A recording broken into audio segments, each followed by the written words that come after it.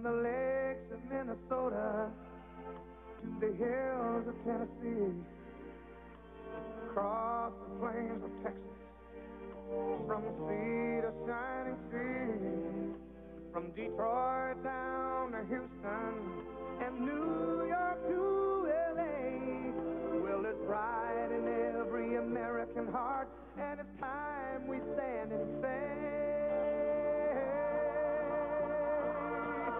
that I'm proud to be an American, where at least I know I'm free, and I won't forget the men who died, who gave that right to me, and I gladly stand up next to you and defend her till today, 'cause there ain't no doubt I love this land.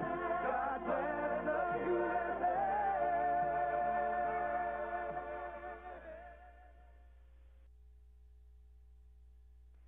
Good morning, Columbia. This is Houston. Happy 4th of July. I hope you enjoyed the Boston Lee, and it was sufficiently rousing and patriotic for this 220th birthday of the good old U.S. Well, good morning, Houston. Those of us born in America do wish that God blesses America, and we have had the extreme pleasure of seeing 49 of the 50 states over the last 2 weeks, and it is truly a beautiful country, and we are proud to be Americans, especially today, and our special thoughts to those that lost loved ones and those that were injured in Saudi Arabia, and we are here to serve as they did, and we're ready to go to work. Thanks, Tom, for those great words. We're all real proud of you down here, and look forward to a great day of work up there from you all. And we'll let you go to work getting out of post-sleep. One last reminder, we'd like you to remember to turn on the tips, and we'll send up your morning mail.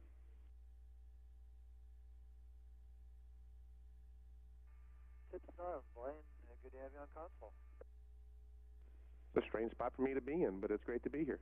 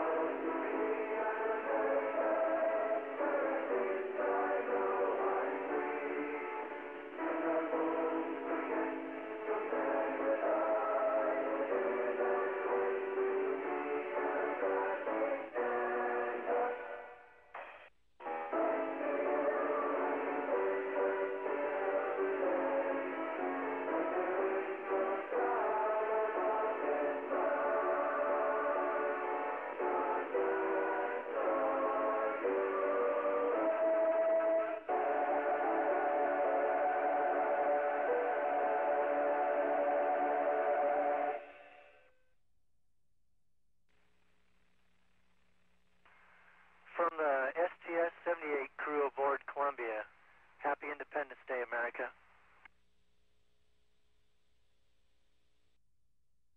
On the left side of the picture in the red and white striped shirt is Payload Commander Susan Helms. And near the tunnel at the rear of the picture connecting the Spacelab to the rest of the orbiter's crew cabin area, Mission Specialist Rick Linnehan. The white shirt adorns Jean-Jacques Favier, the French payload specialist, with Canadian payload specialist Bob Thirsk in the foreground. In the tank top shirt in the middle of the picture, pilot Kevin Kregel. The astronauts again wrapping up their day's activities in the Spacelab Science Workshop. They'll be moving into a pre-sleep period very shortly, which will lead to the beginning of an 8-hour sleep period at 3:39 p.m. Central Time this afternoon.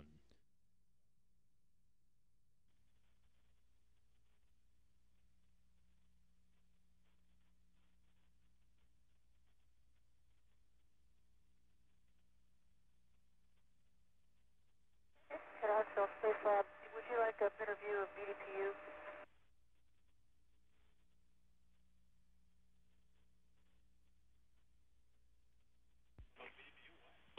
That's affirmative, Susan.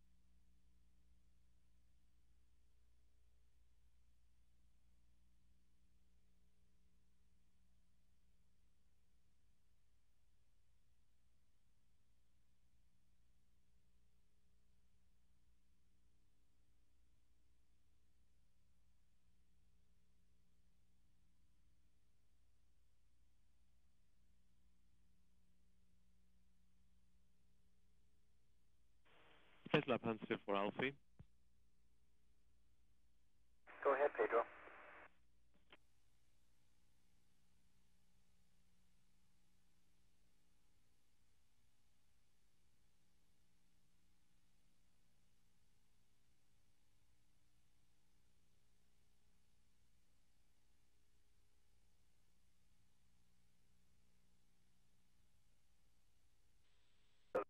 Mixed together.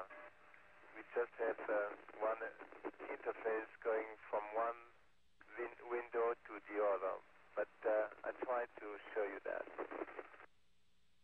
This is the front window. Here I'm shaking a little bit so you can see the interface inside the cell, and this interface goes from the front window to the rear window.